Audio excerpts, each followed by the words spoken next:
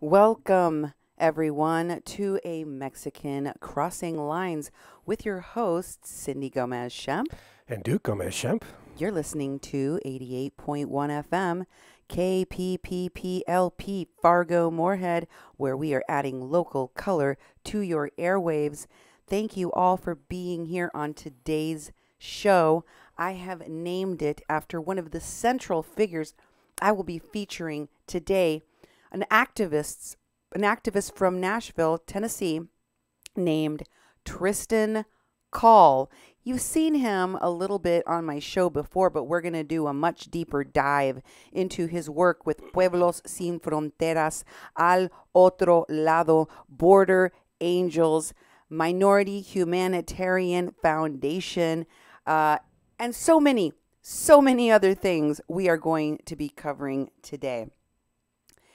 Specifically, I am going to show you how this comes all the way from the top by a Democratic leadership in our Congress, like Alexandria Ocasio-Cortez, who, as you know, wants to abolish ICE, has called detention facilities concentration camps, and has refused to condemn the Antifa bomber of the Tacoma, Washington detention facility. Well, now she's been tweeting about an action that took place in none other than Nashville, Tennessee, where an ICE raid was thwarted by a group of quote-unquote neighbors who stopped the ICE officials from taking anyone into custody. And we're going to cover the connections that Mr. Tristan Call, has to all of these folks on today's show. Call ICE. Call ICE is the name of my show.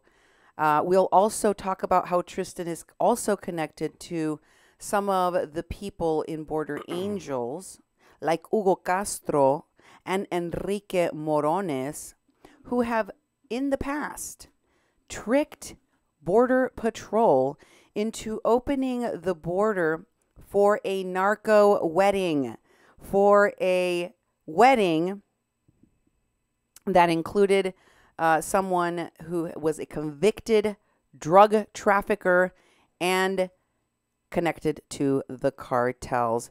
This is why you guys need to know about who these activists are and what they are doing and their close connections to organized crime. And we'll also be bringing you information about some of their media allies. But first, I want to thank you from the bottom of my heart. We are getting closer and closer to August.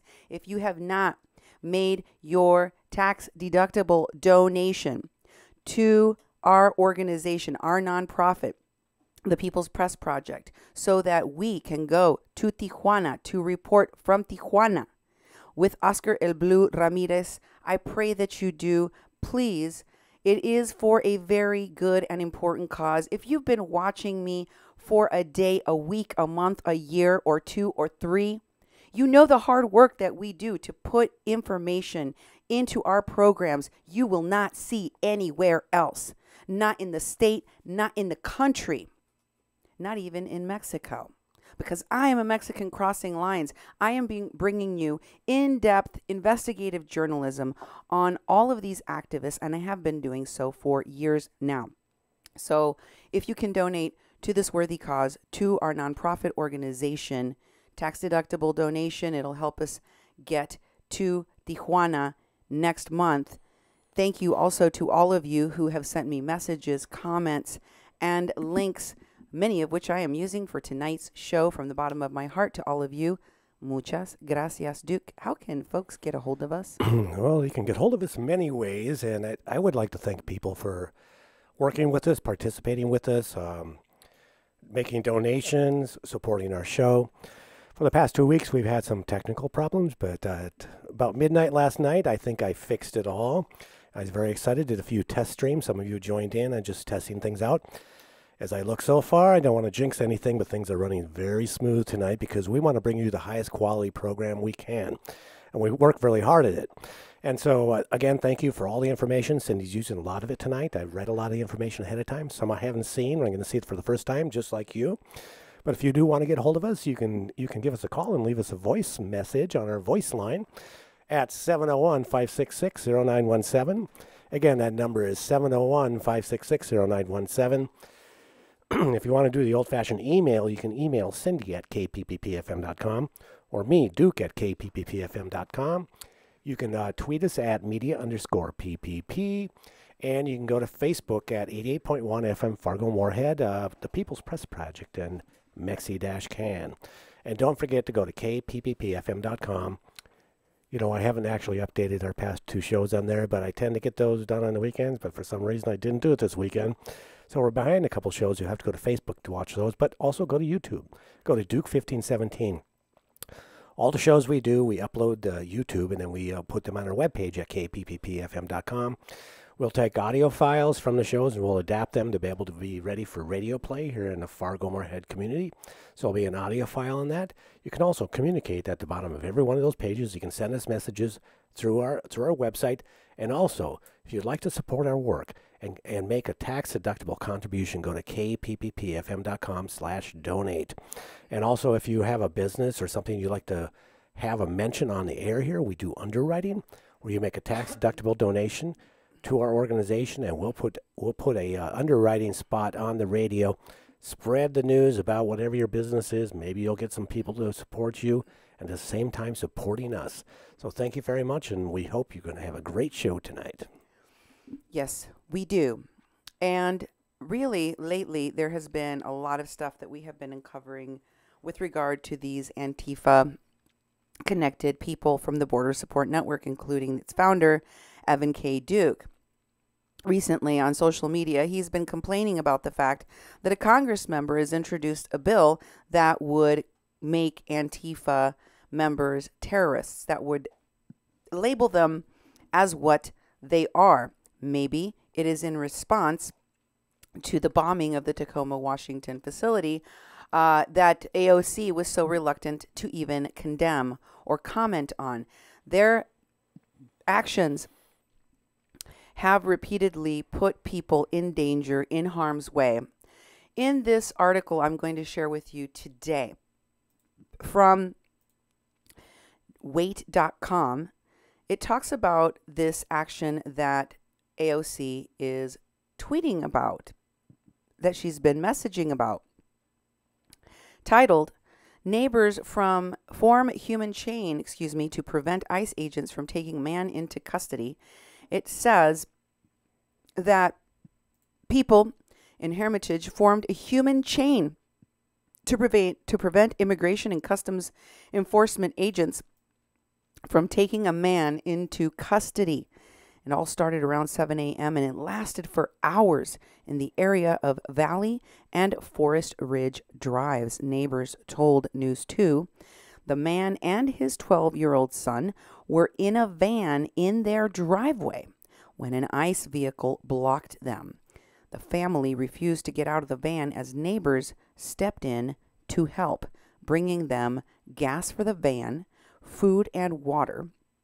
They also eventually formed a human chain so the man and his son could get inside their homes.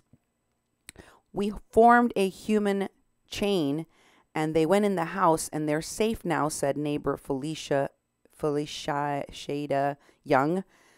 We're going to hold it down as long as the police were here. We were going to be out here just as long. I will share the links, as I always do with you, for this article so that you can check it out for yourself in total.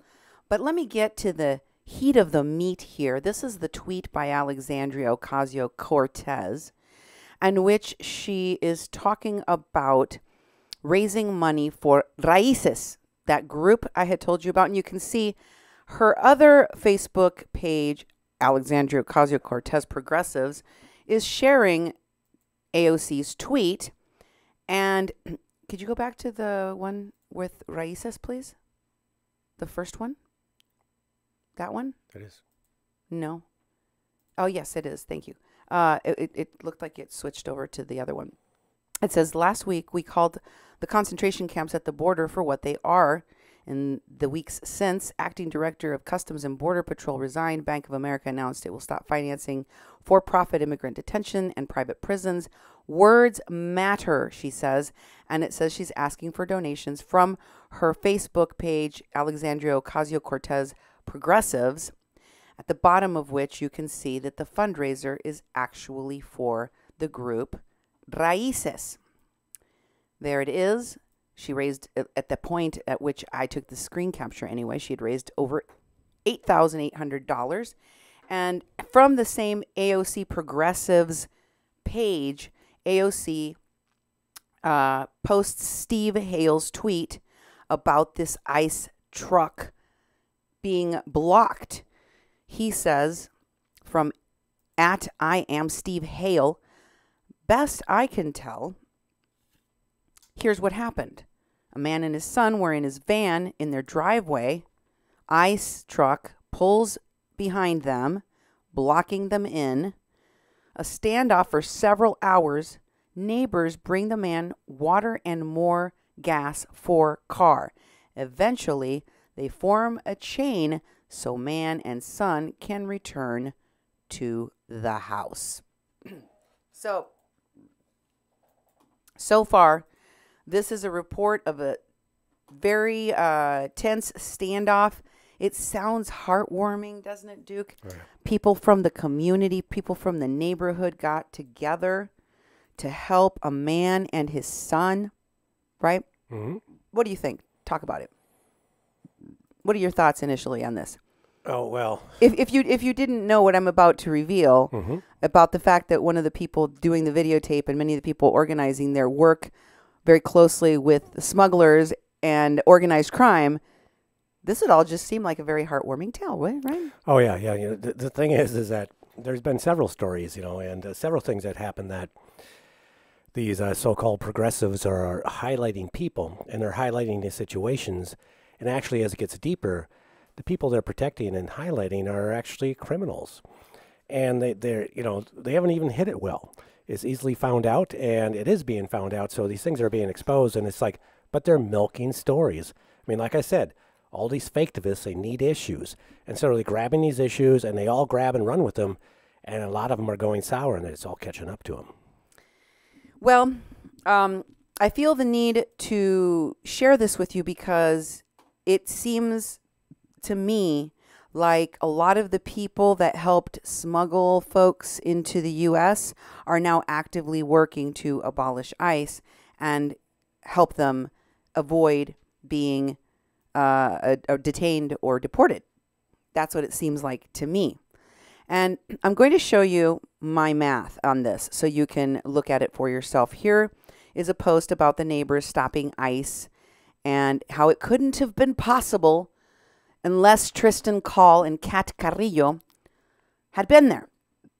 This post from Brenda Ayala reads, this was only possible because of the community organizing building up in Nashville. Immensely proud of my friends Tristan and Call and Kat Carrillo for being there for this family. If you want to help out whenever things like this happen, sign up in this Google form below to receive ICE raid alerts.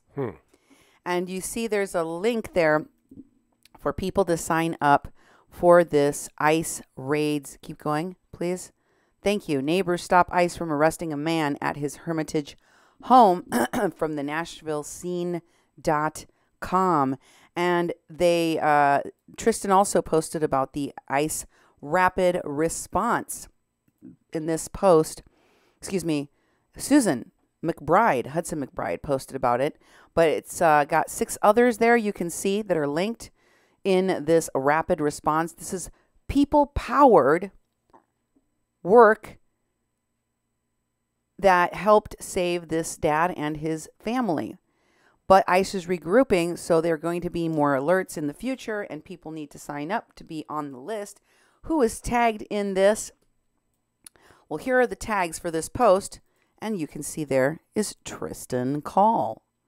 In addition to that, we have Tristan live streaming shows, here's the screen capture that shows that the video that was used that made national headlines was his. ICE officers are now in plain clothes and driving unmarked vehicles to detain people in Nashville. This live stream by Tristan Call shows how these detentions really happen. There's no identification given, thus no way of verifying that the officers are truly law enforcement. ICE seems to be operating totally rogue. What's truly shocking is that the MNPD claims not to be cooperating with ICE and yet doesn't intervene when officers are on the ground like this. The officers in the video even say that this man had no outstanding warrants that would justify this kind of detention or removal. And there is a video from Tristan Call linked in the post. Can you read that one, Duke? It says, second update. Second update. The organizing today happened largely because of local neighbors who were supported by dedicated people of movements, including X-Mix. If anybody wants to donate to help build infrastructure for this kind of work to continue, they can send donations to their Venmo. And I'm going to share the video. You'll see Tristan Call is right in the beginning of the video. He's the guy with the blue t-shirt on and the baseball cap with the glasses. You may recall that I shared a video of him in the past. I'm going to refresh your memory just as soon as we watch a little bit of this so that you can get an idea of what is going on. For those that only have audio, he's going to be narrating what the police are doing and the interactions between some of the neighbors as well as people prepare to surround this vehicle and get the people out. Yeah, that's fine. I don't mind it. I'm gonna get a water bottle from Amber and that to try to get to it. But just hold out. Just hold out. Okay. Mayor's sending someone right now. Hi, this is Tristan here in Hermitage right now. I'm going to show you what we're doing here right now. These are a couple of ICE officers currently in Nashville. They've identified themselves as Immigration Customs Enforcement, but they have not said so far their names or what office they're from. Is it possible to say? You can go talk to the attorney or the Sure. immigrant rights group. They already know who we are. We're not going to identify ourselves to the public out here. We don't need to identify ourselves, okay? You can go talk I understand. People are wondering, though, you came and you're trying to detain people. People are scared and trying to understand who you are and why you're here. Okay. Just don't interfere. You can stand there and film all Okay. I don't have to answer questions to you. You're from ICE, though? I already told you that. From removal operations? You're welcome to go talk to the attorney. Okay. So as you can see, good. These are a couple of neighbors. I'm live streaming right now. Do you want to? Yeah. They don't bother nobody, and this is illegal. Yeah, I'm gonna get this plate here. This is the truck that people say has been driving around the neighborhood for like a week or two now, posting up, like hunting people. As you can see, it's a Tennessee Davidson County plate, unmarked, not as ICE, not as police.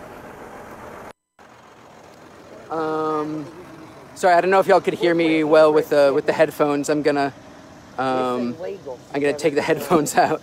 But so this is the truck that the ICE officer came in. There's another one over here. We have friendly city councilman over here that showed up. Thanks for coming. Do you want to? We have a live stream going. You just want to say hi? Hi, I'm Bob Mendez, and just came to see what's going on out here. No, I appreciate it. I know you just got here, but maybe in a few minutes after you see what's going on, we'll ask you what you think. All right. So this is one of the other cars. This is one of the other, I believe. This is not an ICE car. Do not. Yeah. That's her car. Okay. That car is totally fine. Do not worry about it. Hey, officer, can I say hi again? So just to be real clear, because I know a lot of people are going to have this question.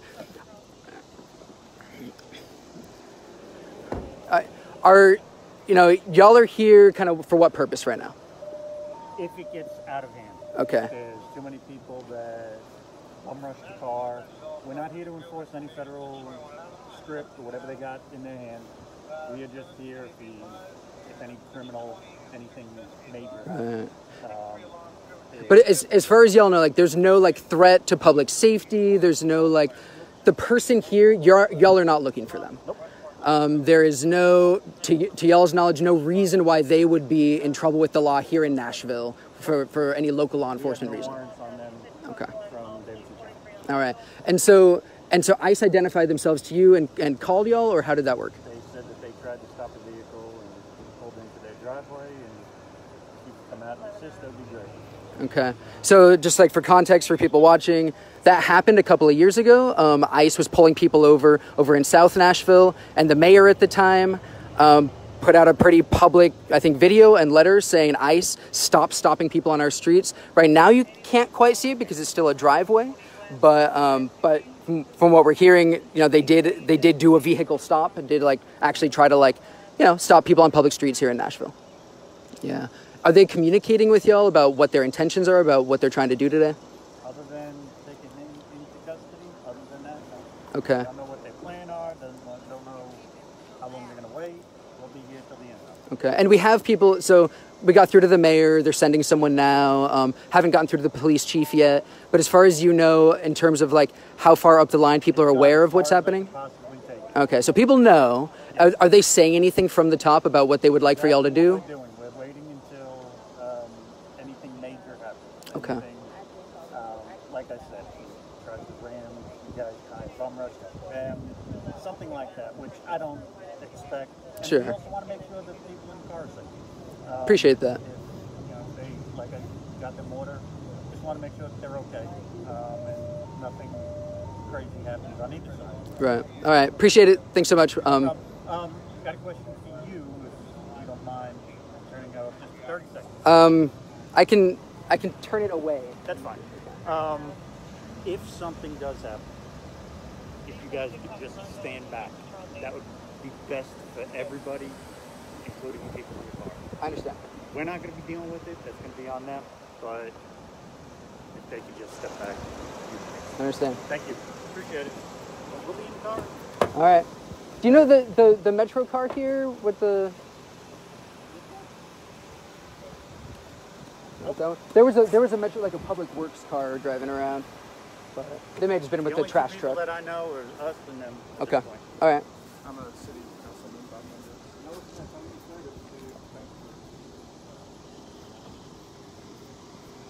Yeah, not sure who this is, but there's a metro official car here. Unclear on who exactly they are. Feel free to share. I think it's important that people know that ICE is currently operating here in Nashville, in the Hermitage neighborhood, and they are. Looks like they're actually going around a little bit door to door in the neighborhood, kind of trying to calm things down. But there's a guy here in this van with his truck, or with his son, and I think they've been in the car for about 4 hours, waiting, hoping that somebody might care enough to show up. And we have officer over here in green who has identified himself as ICE, but other than that, has refused to identify himself or what office he works for or what sub-agency of ICE. Officer over here, the taller guy, also ICE. Neither of them are carrying any identification. Neither have offered any identification as law enforcement. Neither of the cars that they're driving have any kind of marking as police. They say that they're ICE officers. We have no way of knowing if that's true or not, but that's what they say. And I'll ask again, if they're willing to show any kind of official ID so that we know that that's actually true. Yeah, it's the same, bro. Officer, do you have anything? I already showed him. Okay. Do you have anything? I already showed the person we're trying to arrest.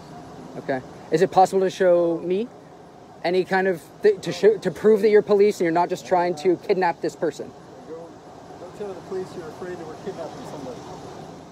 If officer, is there any way to actually know that you're really police? I told you Is that, can you, Identify ourselves, PIO's number, public information I mean, you can look that up on Google, honestly. officer. I'm just trying to tell I know, I understand. But like, is there anything that you have to show us that you're actually legitimately law enforcement and not just trying to kidnap somebody? Okay. Officer, would you be willing to at least show your badge? I can vouch for it. Who are you vouching for? Okay, his name or... No, I'm not going to do that. Okay, I understand. Officer, are you able to identify yourself, that you're not just some random person here to kidnap your neighbor? Cop right there. Go talk to him. I've been... This goes on and on and on and on. Tristan keeps asking questions. I mean, it's part of the tactic here to disrupt the action of law enforcement, of ICE in this case. And I don't know what the case of this man or his son or his family is. I don't have details about that. I'm here to talk about the activists who put this on and what their connections are, because those things need to be questioned and known. And you saw that he was calling for people to come out. Now, Pippa Holloway posted this and it really gives you an insight into how all of this is done. Want to read that one, Duke? Sure. Pippa Holloway. Here's an update on the ICE raid that was foiled this morning in Nashville. People on the block rallied together to protect this family when they were trapped in the car. Neighbors brought water, Gatorade, as well as gasoline so they could keep the engine running in the van. Other neighbors contacted local activist groups who could bring out lawyers, political leaders, and the press. Finally, they formed a human shield to protect the dad and the son while they ran from the van to the house. See minute 24 of the embedded Nashville Nautica's link. This is how we protect our communities, by working together. Thanks to Tristan Call, Jack Wiley, CM Bob Mendez, CM Fabian Bende, Jeannie Alexander, Lindsay Nicole Smith, and other folks who were on the scene helping protect his family, make sure that due process was followed, and informed our city about what was going on. There it is. And here's another post from Pippa where she and Tristan are fundraising for one of these organizations. Because, of course, I told you what the three-step process is, right? Create outrage, make it viral, fundraise off of it. Yep. And all of these folks, they follow this recipe to a T. This is how they do the thing that they are currently doing. And if you don't remember where you've seen this guy before, let me show some of the things from Tristan's page. Here's AJ Plus's video of Cristobal, Sanchez, and Irineo Mujica, the Pueblos Sin Fronteras gentlemen, smugglers, human smugglers, who were arrested in Mexico shortly after President Trump threatened to give sanctions in the form of tariffs to Mexico. You may recall that there was two accused human smugglers, this man on screen now, Cristobal Sanchez, as well as Irineo Mujica. And I shared this AJ Plus Spanish video with you very recently that has been circulated by the Frontline Defenders group and by the groups that are organizing these Close the Camps actions. If you haven't been watching my previous shows on these topics, go to kpppfm.com. Nemo will be sharing out the last 4 or 5 shows I've done on the comments of this program, won't you, Nemo? And then you can go back and check those out. But just to remind you, Cristobal Sanchez was arrested in Mexico City. This post by Gina Garibo of Pueblos Sin Fronteras shows you that arrest outside of the stadium in Mexico City. Here is that video. One moment, please. You're going backwards. Yeah. There we go. Buenas tardes.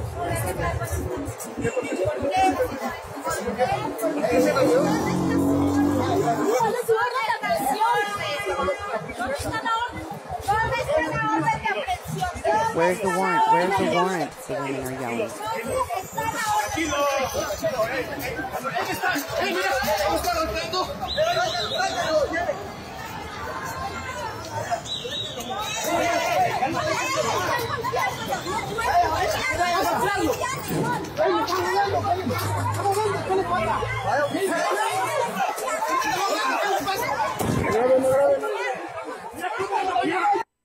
We talked about this video in the past and the way in which these activists, I mean, it's astounding how they fight the police, physically fight the police. Here in the United States, it would be a very, very bad idea to do that. If you were to fight the police, fight the arrest, you know? Mm-hmm. And then the other activists go and grab on the police trying to prevent the arrest from happening. Mm-hmm. And when he gets loose for a minute, he doesn't run away. He goes and tries to stop the police from arresting some of his cohorts there, as you saw. Well, Irineo and him were both arrested on the same day. And this is the press conference that they held. And this is available on Pueblos Sin Fronteras Facebook page. If you go there, I've shared these video links in the past, but you can go and check out the videos. I'm going to show you a little bit of part 2. Check out the guy in the blue shirt and the baseball cap. Same dude that took this ice truck van video in Tennessee. Here he is in Mexico, not that long ago, when these two, Cristobal Sanchez and Cristobal Sanchez and Irineo Mujica were arrested. This is right after they were released. They held a press conference. Here's that video. Nos constituimos como colectivo de monitoreo en derechos humanos del sureste desde octubre del año pasado y hemos documentado las violaciones a derechos humanos que se han cometido y todo el contexto generalizado del recorrido de las personas. Y en este caso, pues también nos constituimos para observar el cumplimiento al debido proceso en las audiencias de Irineo Mujica y de Cristobal Sánchez. So, you recognize that guy, right? Yep. You recognize him? The same dude. Tristan was fundraising for Irineo and Cristobal, asking that charges be dropped for them. He did a fundraiser on his Facebook page in scene 2. It's the third, fourth image here.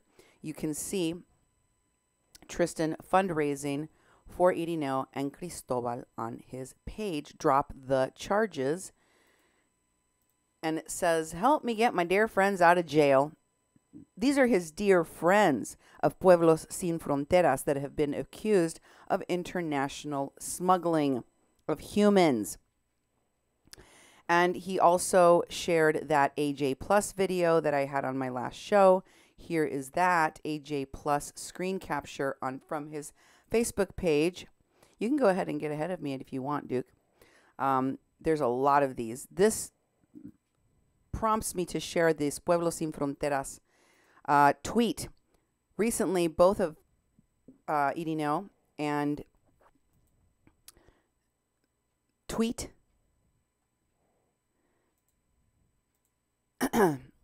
from Pueblos Sin Fronteras saying that they are very thankful to the Subsecretary of Human Rights,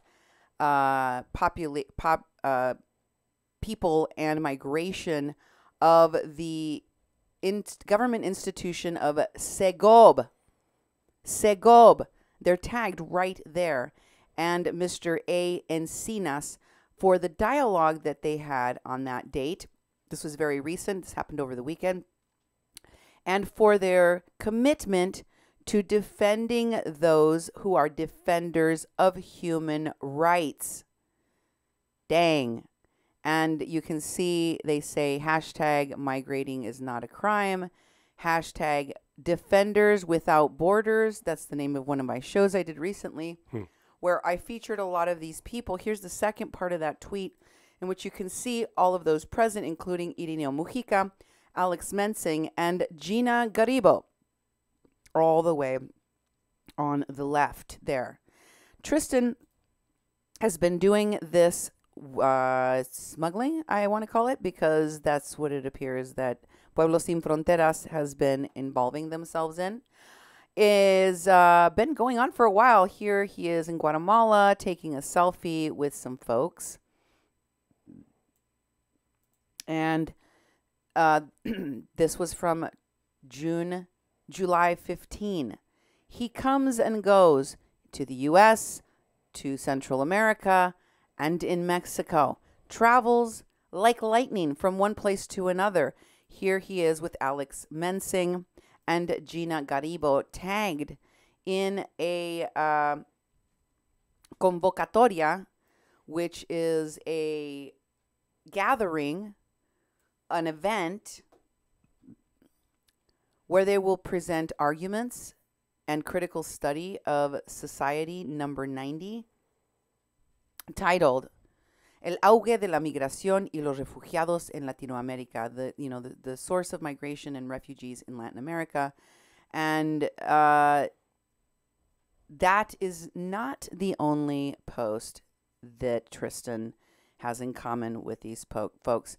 Here he is talking about AOC's Green New Deal, and he posts Movimiento Cosecha's post about what their plans are, which include legalizing all undocumented migrants immediately, shutting down all detention centers, putting a moratorium on deportations, and reuniting separated families. Tristan says, only plan that could earn an immigration plan endorsement from me, plus an end to money bail, the new Green Deal, Medicare for all, and an end to military aid to Central America and other dictatorships.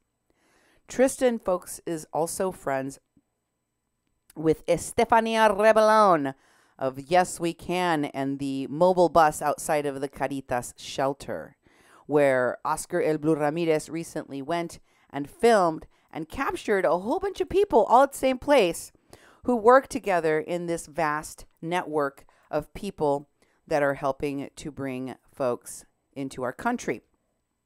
He's also friends with Paula Graciela Khan, the woman that works for Jody Evans and Code Pink. Remember the show I showed you, all the connections to Code Pink? Here's a post from Melanie Gleason. In it, she talks about how they accompanied back in 2017 during the Via Crucis. Remember that I told you Pueblos Sin Fronteras began all of this caravanning with this religious theme, the stages of the cross, the Via Crucis. This is how religious leaders were brought into the fore on this conversation of the caravans. So going all the way back then, Tristan is tagged in the second part of this post on the Melanie Gleason post 2, tags Melanie Gleason post 2, tags. You have to go to the bottom of scene 2, the end almost of, there it is. You just went right by it. Melanie Gleason tags 2. Thank you. And if you scroll to the bottom where they're talking about these folks that they were accompanying, she makes a demand that ICE and CBP release the 78. And look who she tags. Nicole, that's Nicole Ramos, if you were wondering. Jorge, I don't know who that is, not important. But Alex is Alex Mensing of Pueblos Sin Fronteras. Ian is Ian Phillybaum of the, I can't remember, the Innovation Law Lab, one of the many organizations suing the Trump administration over its immigration policies. And Tristan is Tristan Call. Okay? So this goes back a while. Again, let me show you the Via Crucis tags here. The Via Crucis says right here, they're talking about this group of people that traveled back in 2017, one of the very first caravans that was like the testing grounds for what we're seeing now. And you've got Elena Alderman. I did a whole show talking about her and her connections working with Pueblos Sin Fronteras, Lucas Lucatero, Alex Mensing, Veronica Gabriela, Irineo Mujica, and Tristan Call.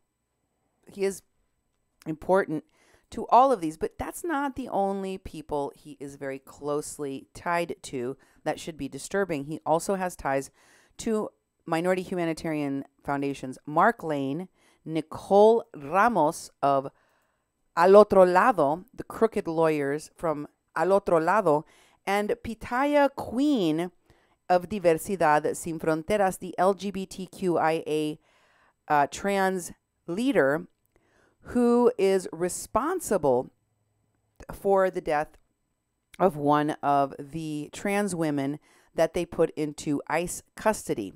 At least that is what she's been accused of by many of the people that followed the story of that woman.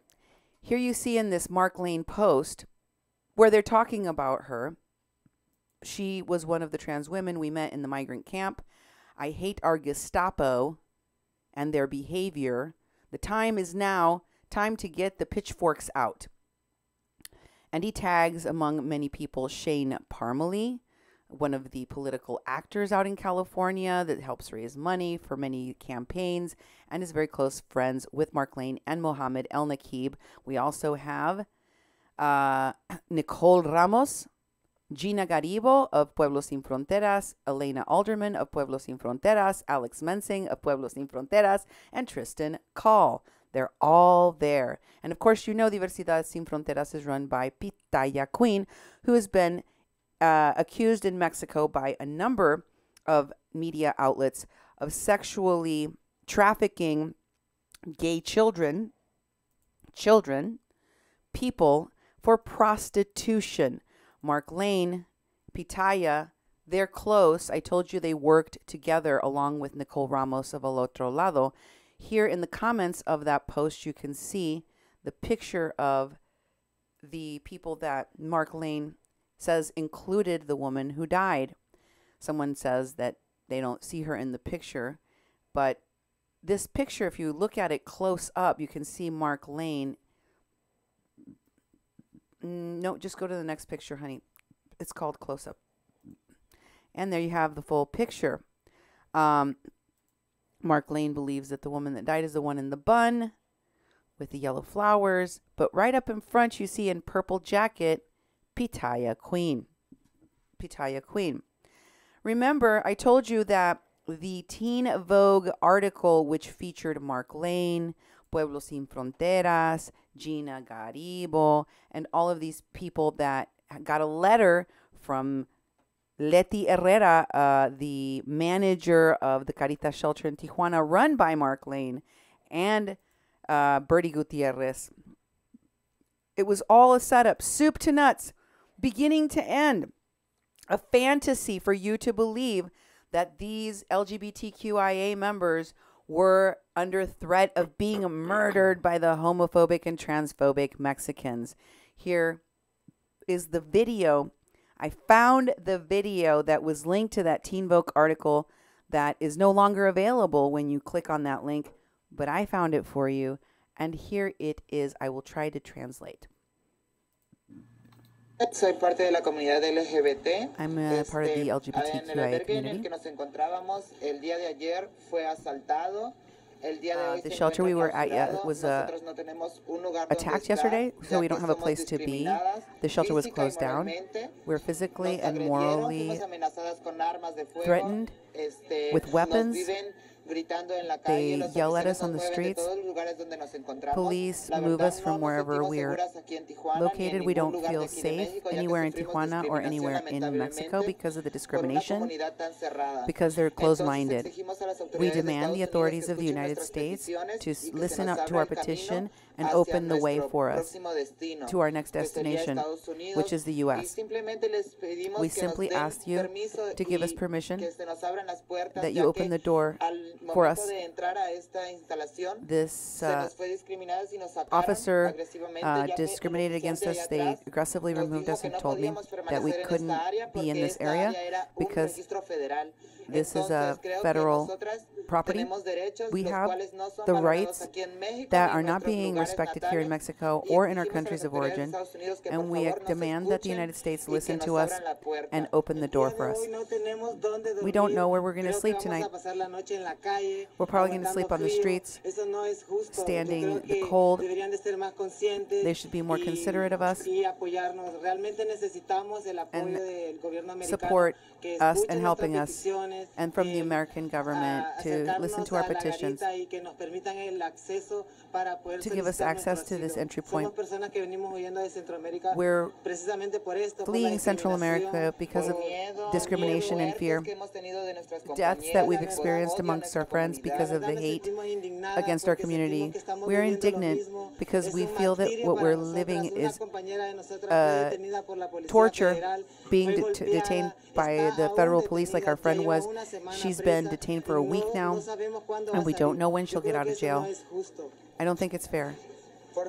Please, United States, hear our petitions.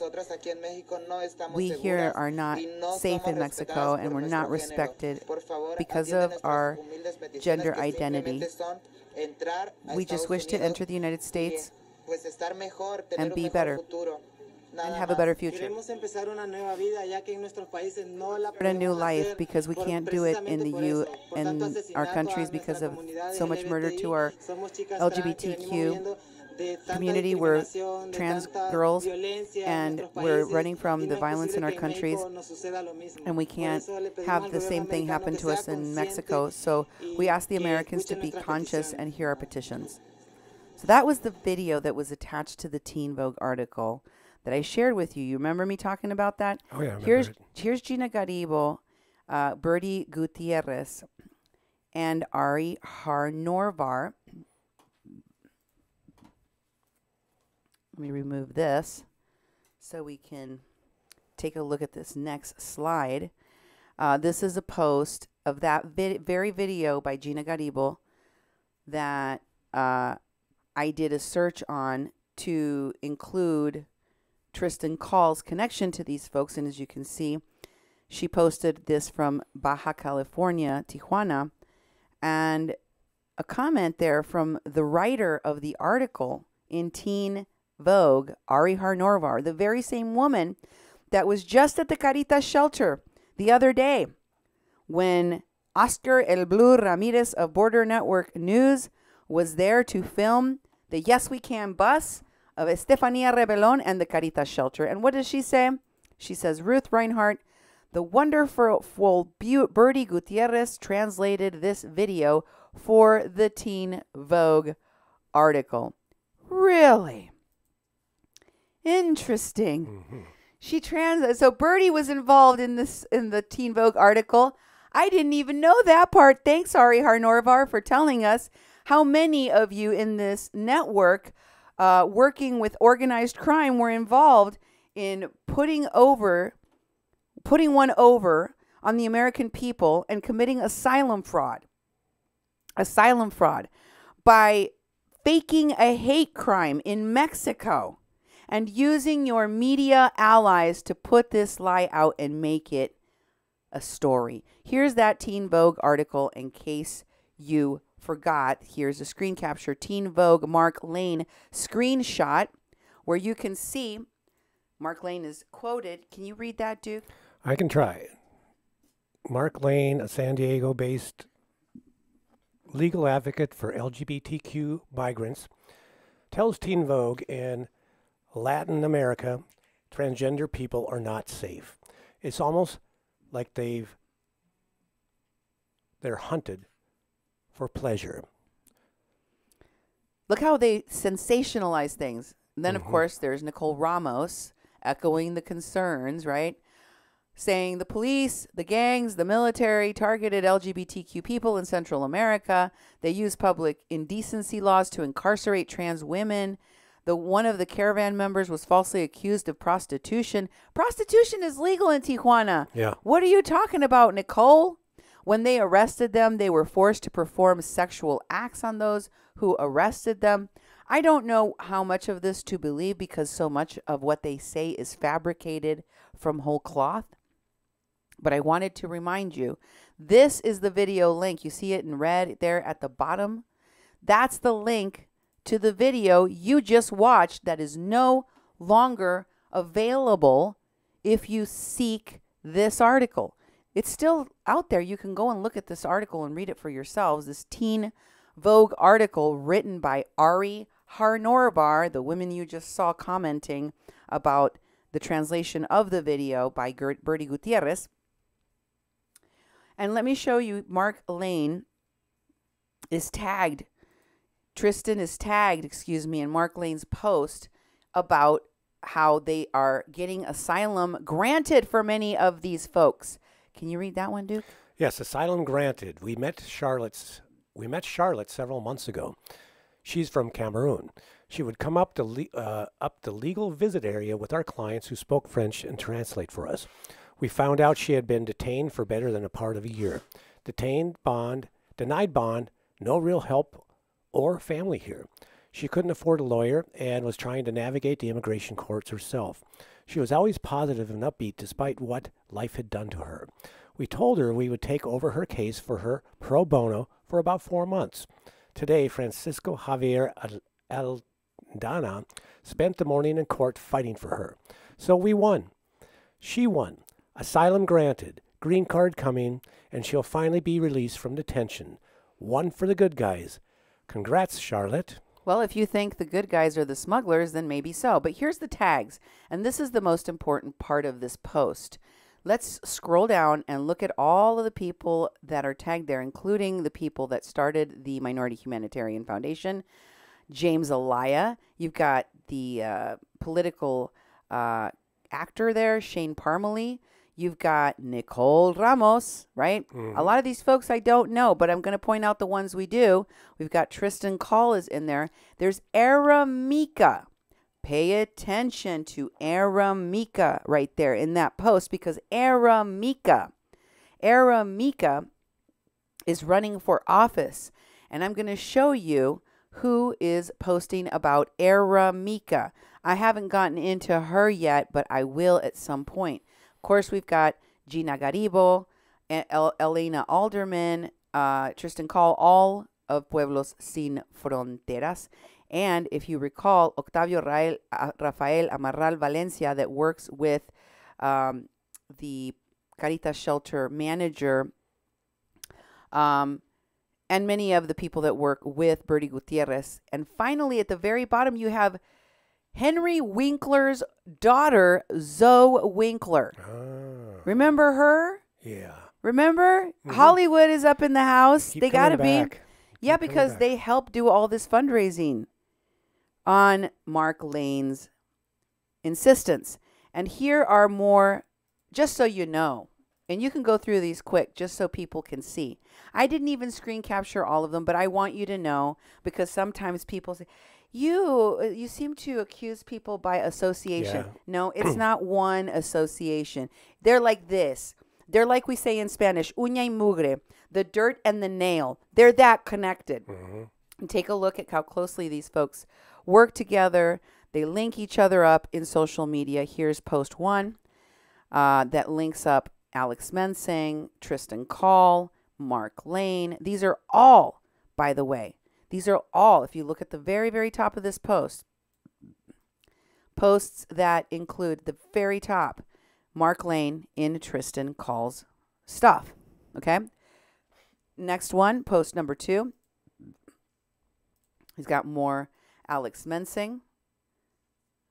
Just scroll from the top to the bottom on each one of these real quick, like that, so people can take a look. They're sharing Pueblos Sin Fronteras posts. Another Mark Lane post here, number 3. You've got Gina Garibo, Tristan Call. Tristan Call's post on helping support a GoFundMe. Another one here, number 4. Gina Garibo with that video about the LGBTQIA caravan members. Alex Mensing posting about Mexico City when they're leaving with the caravan. Number 5. You've got more posts here about their human rights work. More posts of Pueblos Sin Fronteras, number 6.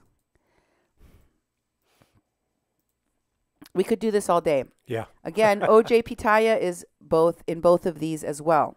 She is one of the people that works very closely with these human traffickers and is also accused of being a human trafficker, including children. Children. Who members of the Jardín de las Mariposas refuge in Tijuana said they had acquired sexually transmitted diseases on their private parts, which the shelter managers had witnessed themselves because of the sexual interactions between the children in this LGBTQIA caravan and the adults in the LGBTQIA caravan. Tristan Call, just in case you are wondering, is connected to Standing Rock. That's why I am friends with him, because he was probably one of the people that got arrested and ended up at my house. Here's Standing Rock posts. I didn't screenshot all of them either. I just wanted to give you a little taste of him posting from Indian Country Media Today. Background on the Standing Rock Indian reservations. There's a post from Carwill Bjork. There's another one here in the post number 2. Tristan posting about the Veterans Stand for Standing Rock. The Veterans Stand for Standing Rock, brought to you by TYT's Michael A. Wood Jr. and Wesley Clark Jr. And post number 3. Of course, this Tristan is posting about the Intercept there. We saw that Close the Camps, the group, the org, includes Jeremy Scahill of the Intercept. And we've known since Standing Rock that they are media allies of these criminal elements, these mercenary activists, as Professor Correa Cabrera calls them. Veterans to serve as human shields, promoted by him. And one about an action to protest the headquarters of the ING Bank. But Tristan is not just close to Mark Lane and to Nicole Ramos. He's also close to Hugo Castro of the Border Angels. Here are some posts from my search into their connections. Hugo Castro has shared Tristan Call's posts. There's one there about Pueblos Sin Fronteras that is one of Tristan that quotes Tristan as being an escort of the caravan. So he's one of the smugglers. And of course, you have one from Martha Balaguera about the Via Crucis. And as I've said, Tristan is friends with Nicole Ramos. You can see there's Tristan. We have 2 mutual friends. One of them is Tristan. She is the lawyer from Al Otro Lado, currently suing the Trump administration. Here is her tweet about her newest lawsuit by Carolyn Joseph that thanks our partners, Nora Phillips, Nicole Ramos of Al Otro Lado, Ian Phillybaum of Innovation Law Lab, the folks at ACLU, CareSen. We stand with you against these atrocities. We know all too well the suffering of asylum seekers. We see them. We hear them. We feel their pain. The fight for justice, human dignity, and love continues. Yes, we can. Si se puede. I don't know if that's Hawaiian, the second one there. But maybe. If you scroll all the way to the bottom of this post, it talks about the civil rights groups filing lawsuit to challenge Trump's new asylum restrictions. And Nicole has also denounced the visit from authorities to search shelters. in this post in Spanish where she is retweeting Pueblos sin Fronteras, which originally posted about the unacceptable activity of federal police visiting a shelter. I listened to a press conference from Mexico on Monday, and this question was brought up, although Marcelo Ebrard said that it is not against the federal authorities' guidelines for them to be able to go and find undocumented people wherever they may be inside of Mexico. But he said he would get back to him. And Nicole was furious about this, these allegations, yet unfounded in the media thus far, as far as I know anyway. And she says, another example of the state doing Trump's dirty work. Migrating is not a crime. Asylum seeking is not a crime. Being Central American is not a crime. Enough with the repression of migrant people. She's also had this post about United Veterans. I told you that there is a group of veterans that have been deported. I don't know for what reasons they were deported. All I can tell you is that there is some kind of solidarity between Al Otro Lado and many of these groups to those veterans. I suspect that it is because of the respect that most people have for veterans, the way that people put them in the forefront of all the issues. And she also has ties to Hugo Castro, Nicole Hugo Castro Border Angels. This picture was just posted to her page on July 1st, folks. Wasn't even that long ago. There's 4 people tagged in it. In the very back row, wearing what looks like almost like a flannel shirt, short sleeve shirt, his fist going up into the A for anarchist outside on the steps of Enclave Caracol, the hotbed for Antifa and other pseudo-activists, mercenary activists that have been plaguing the city of Tijuana for over 6 months now. You see there, next to the man with the sunglasses, Hugo Castro, in the picture with Nicole Ramos. You see her just behind the man with the blue baseball cap. And in this next post, you see the tags, the 4 people that were tagged, one of which, of course, is Hugo Castro. And in this next video, I want to show you what Hugo was up to in years past. This was something that occurred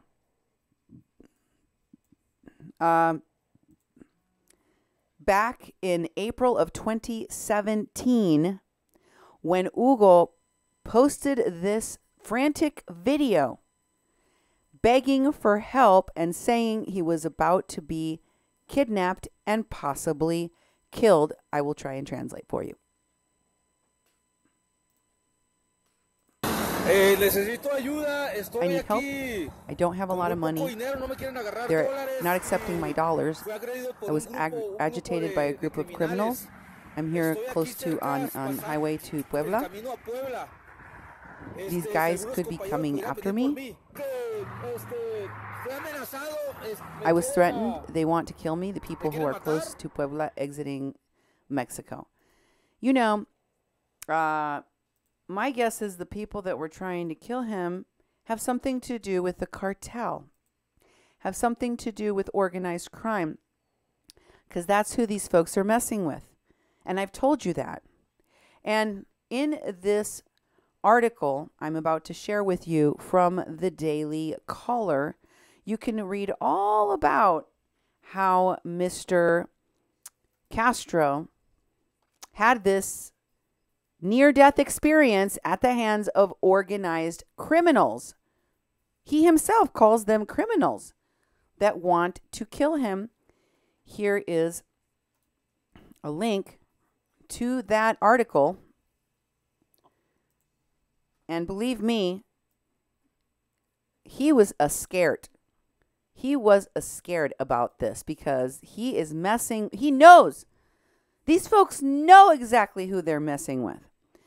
So in this article, this California immigrant activist, remember, he did a stint in prison, in federal prison, for drug-related charges himself.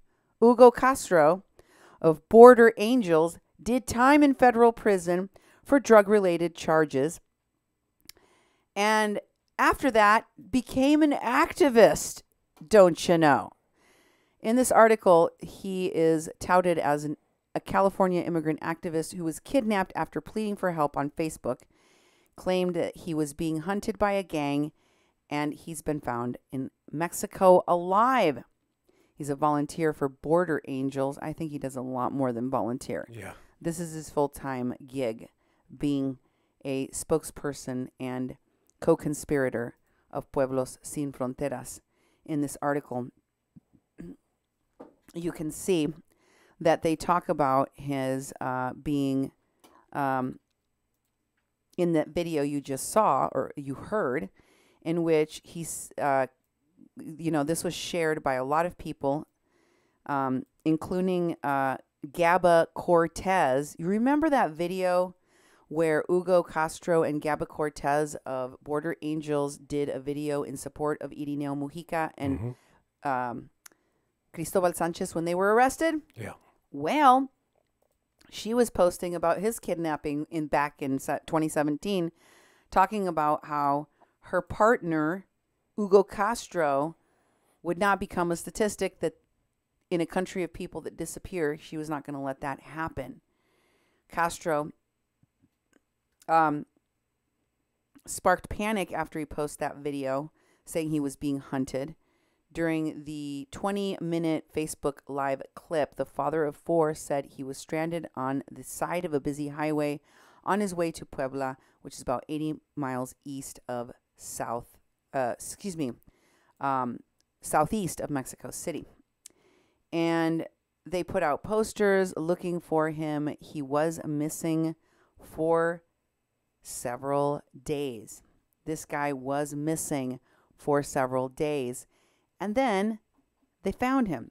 In this KPBS article, boy, KPBS sure does, Gina Guerrero sure does follow the activity of the people involved in the smuggling operation a lot, don't they? Yeah. It just seems like they do. Here's an excerpt from the article. You can see Mr. Enrique Moronoes, the founder of Border Angels, visiting Hugo in the hospital after he was recovered. Here is the clip from this KPBS article. Castro is expressing solidarity with migrant workers on Facebook while recovering from his injuries in San Diego. He says he doesn't remember much about what happened while he was missing in Mexico, except being beaten up twice after pleading for help on Facebook Live. Me sentía muy como una realidad muy alterna, así muy. I felt so like a very alternate reality. I, at least, would not let anyone do this to someone else. Castro suffered multiple head wounds, bruising all over his body, and a foot injury. Mexico's Attorney General, the U.S. Embassy, and doctors have declined to comment on Castro's case without his family's permission. Meanwhile, the family has also declined to release details beyond Castro's own account. Jean Guerrero, KPBS News.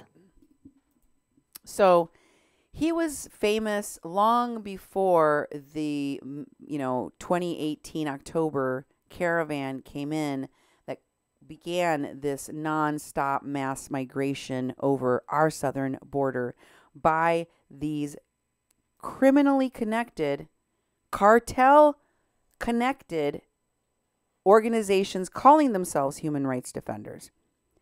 Let me share with you a story about a cartel wedding that was attended by Border Patrol agents, much to their dismay.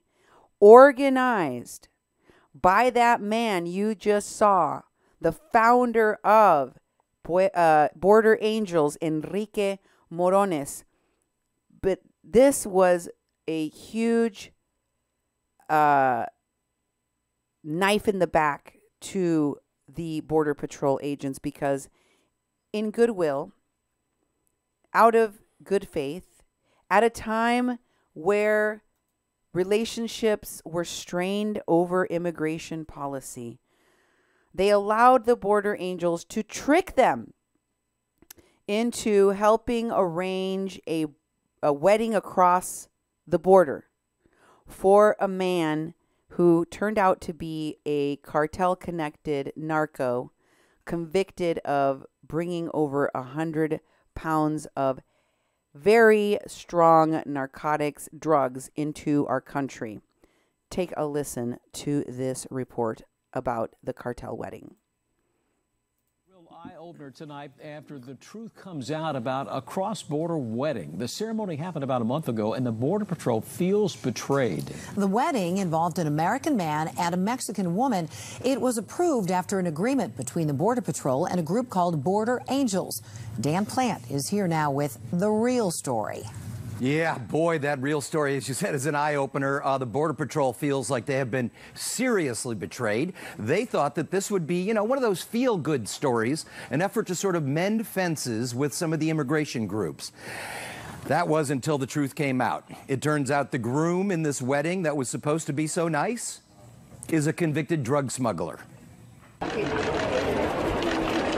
It was designed as a show of unity at a time when unity on the border is at an all-time low. For the first time in history, the so-called Door of Hope was opened for a cross-border wedding. As it turns out, this romantic scene has a very dark backstory. And I would suggest that that group now has burned bridges with this agency, and certainly, with the agents.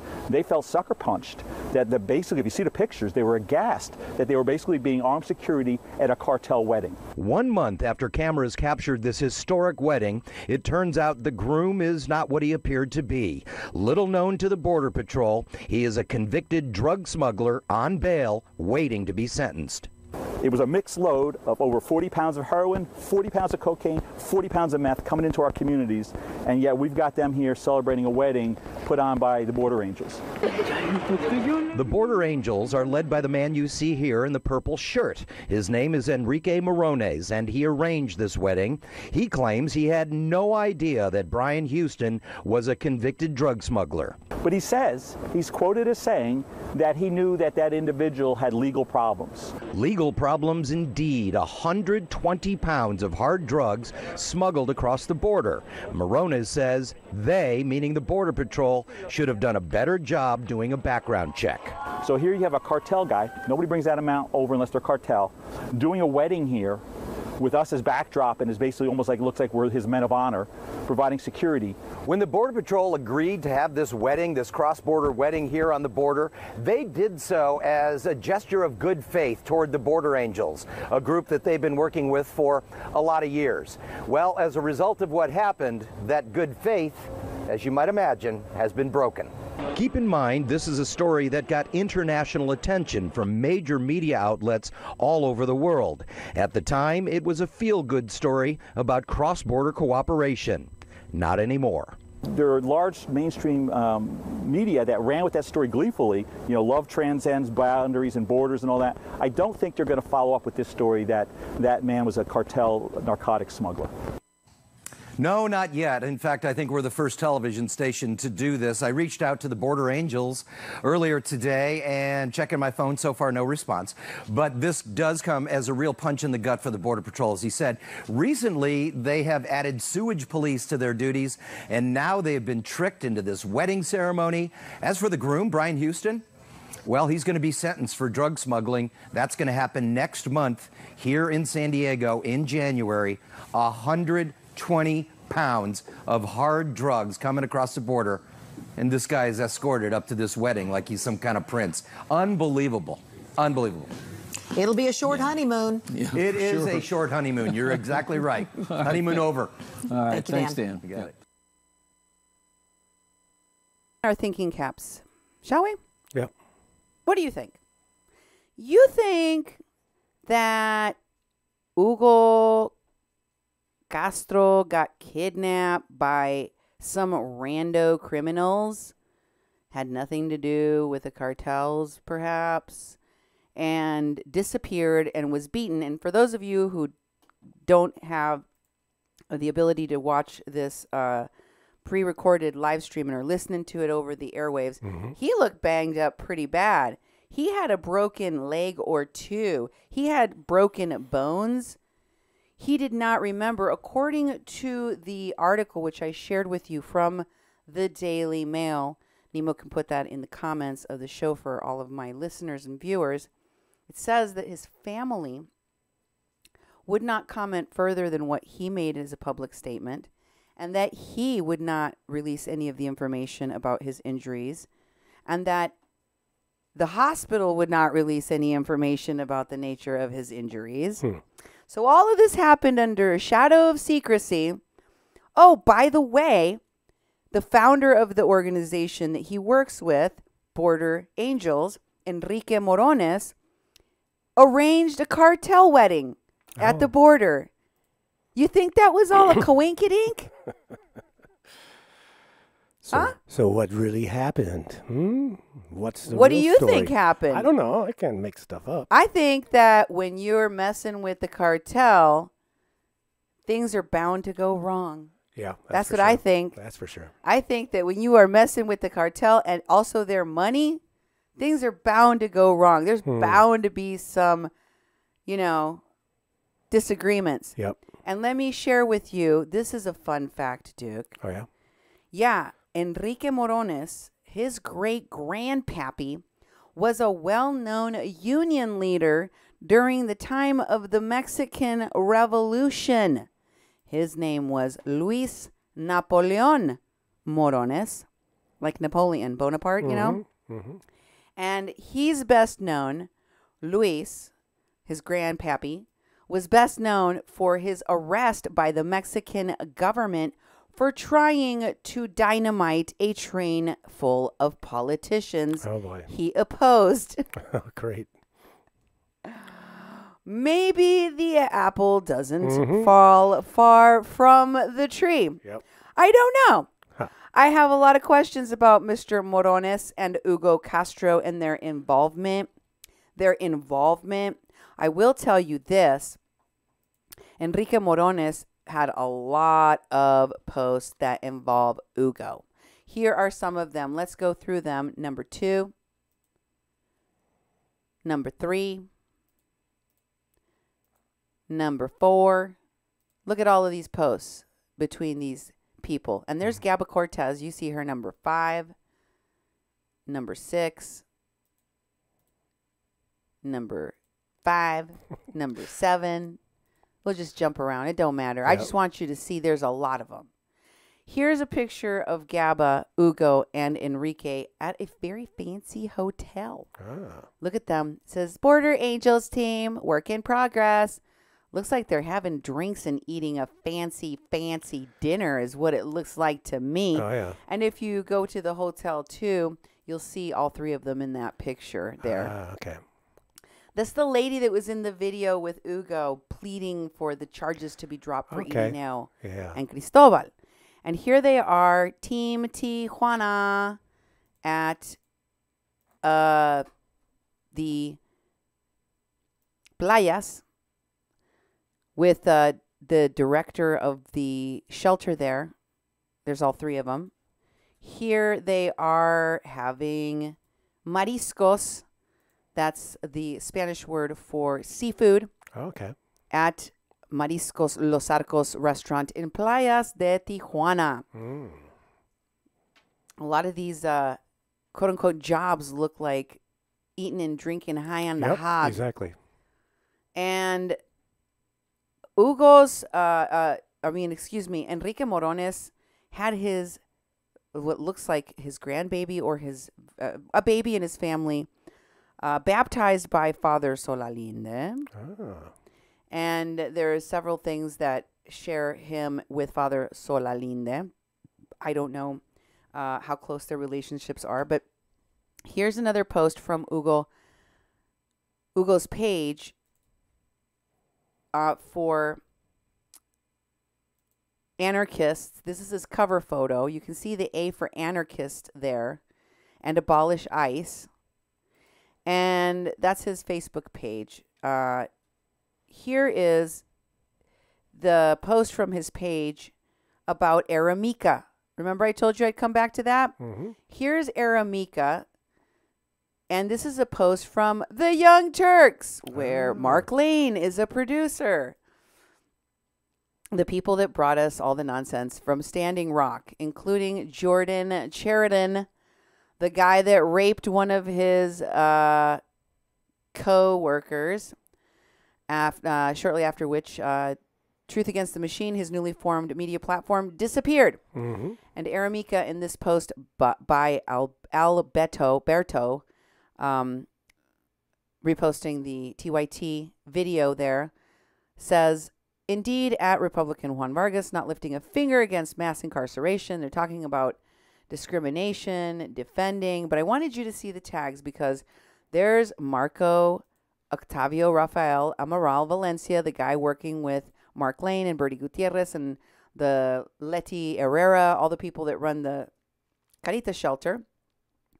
Then in the same list, there's Hugo Castro and Jimmy Dore. Oh, Jimmy Dore's in there. Jimmy Dore of TYT, who has his own show that I have shown you, has featured Jay Ponte, Desiree Kane, etc. Ed Higgins, all of them. So there's Jimmy Dore. And look, who else is in there? Brooke Binkowski, who we recently featured on a Nicole Ramos tweet. They all work together. They all stick together, Duke. They do. And I wanted to show you the post where Solalinde appears. Another post. This is a different post, not the baptism one, but this is from Hugo Castro's page. And it includes two important figures, Sergio Tamay and Father Solalinde. If you scroll down to the bottom there, you'll see Sergio Tamay right there in the middle at the bottom. I don't know if you remember, but when recently Solalinde and Tamay were both in Tijuana when President AMLO had his solidarity event, Oscar El Blue Ramirez interviewed Sergio Tamay, who is also, I believe, with Border Angels. And finally, I saw this on Hugo's page today, which threw me for a loop. This is very recent from yesterday, folks. He went to take a load of donations, a big load of donations to none other than Father Albert Rivera from the Agape Shelter in Tijuana. Isn't that interesting, Duke? Yeah. I thought it was really interesting. Anyway, that's all I have for you folks. It's best to know where your information came from, and it's also best to know where are your activists now and where have they been in the past? Where did you get them? Where did we get these activists? What are they promoting? And more importantly, who are they working with? Because if the very same people calling for the abolishment of ICE and open borders are working with organized crime, including cartels, I don't know if those are the best people to put our most vulnerable populations in their hands. Thanks for being here on A Mexican Crossing Lines with your hosts, Cindy Gomez-Schempp and Duke Gomez-Schempp. You've been listening to 88.1 FM, KPPPLP, Fargo Moorhead, where we are adding local color to your airwaves. Thank you and good night.